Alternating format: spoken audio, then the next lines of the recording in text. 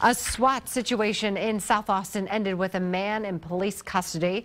Officers were called to the Blunn Creek apartment complex that's along Woodward, just west of I-35, around 6:30 this morning. And that is where they stayed for hours. Our Alicia Enns picks up the story.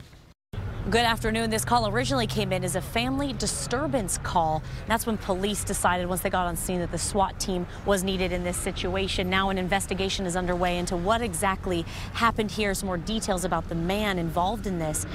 Police say that they tried to make contact with the man, the family disturbance in this situation, but he locked himself inside. We do understand that there were other people inside the apartment, but they came out. The man involved in this did not. Now, for safety reasons, that's why they called in the SWAT team for this apartment complex. But there's so many people here. It's so close to St. Edwards as well. Following this, for about 2 hours, the suspect eventually did come out, but he did not follow any of the commands that police were giving. So a taser was used in this situation. The man was not injured, but he was checked out by EMS crews. The man did have a possible outstanding warrant not related to this incident. Detectives on the scene are now determining if he will be charged in this.